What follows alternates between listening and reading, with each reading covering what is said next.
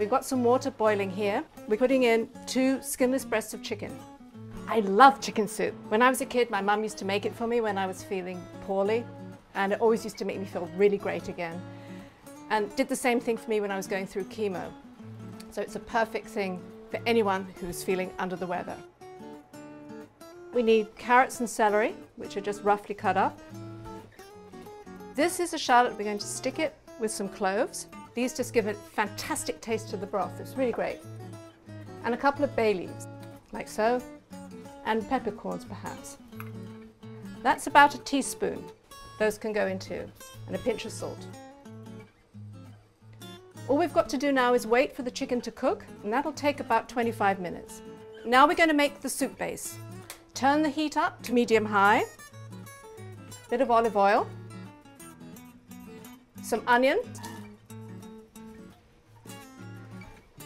carrots, diced again, all about the same size. It's real important to have things the same size so that they cook evenly and quickly. Some celery. Ah, that's music to my ears, it's sizzling now. And these little Yukon Gold potatoes hold their shape. Now our broth in the back is boiling like crazy, so we're going to turn that down. The onions are just about transparent.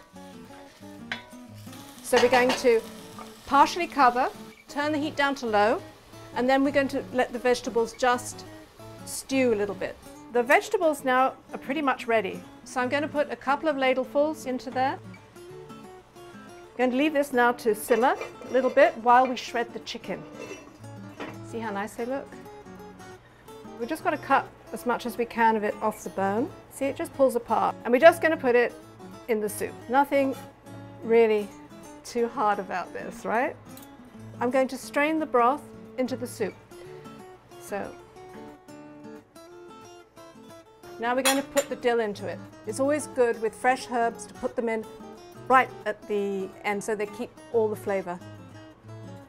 Okay? And voila, it's done. Let's eat.